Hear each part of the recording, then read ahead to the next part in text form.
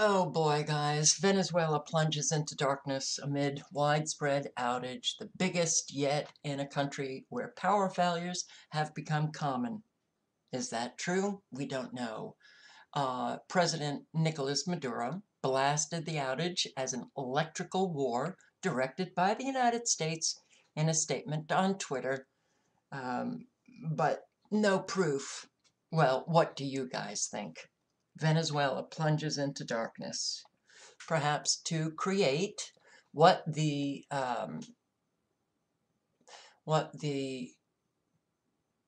information minister said: right-wing extremists intent on creating pandemonium by leaving the South American nation without power for several days. I don't need proof. Oh, but I can't say definitively, but my hunch, yeah, they blew the grid in Venezuela. Yeah, it's very easy to do when you have these silent weapons called frequencies. The outage comes as Venezuela is in the throes of political struggle between Maduro and opposition leader Juan Guaido. What did I say in the video that I posted earlier today? A false flag attack would be coming because, well, their attempt to get Juan Guaido into the presidency, to be the president, to remove Maduro, was losing yet again. The United States has been trying for 2 decades to get control of Venezuela. Oh, they failed. They failed. They failed. Trump is going to get that job done. But since Juan Guaido was still not getting the support needed to get him as president to remove Maduro, something would be happening. Unbelievable. Guaido took to Twitter to blast Maduro for the outage. How do you tell a mom who needs to cook, an ill person who depends on a machine, a worker who should be laboring, that we are in a powerful country without electricity? Venezuela is clear that the light will return with the end of usurpation. Venezuela's electrical system was once the envy of Latin America, but it has fallen to a state of disrepair after years of poor maintenance and mismanagement. High-ranking officials have been accused in U.S. court proceedings of looting government money earmarked for the electrical system, kind of like what we do here.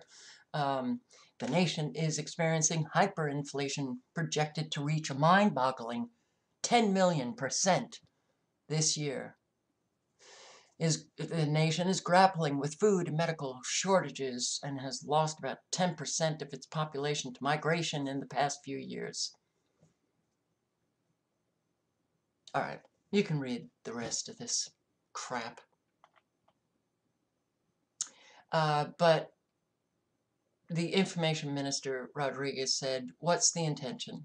To submit the Venezuelan people to various days without electricity, to attack, to mistreat, so that vital areas would be without power. Pro-government officials frequently blame power outages on Venezuela's opposition, accusing them of attacking power substations with Molotov cocktails, though they rarely provide any evidence. Yeah, and I love the evidence that we provide here in the United States. It's called lies. So here are some of the pictures, Venezuela. But please take note of how the Venezuelans look. Take note of how they look. Huh. So, this is Caracas. Do any of these people look like they're starving?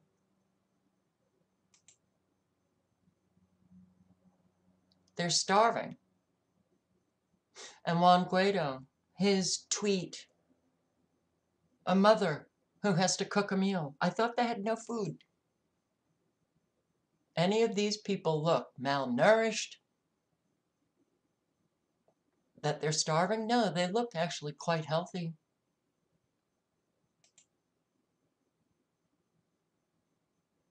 So subway stations are down. They have to take buses. They're in the dark. Yeah, I'd say that the United States attacked Venezuela, blew out their grid.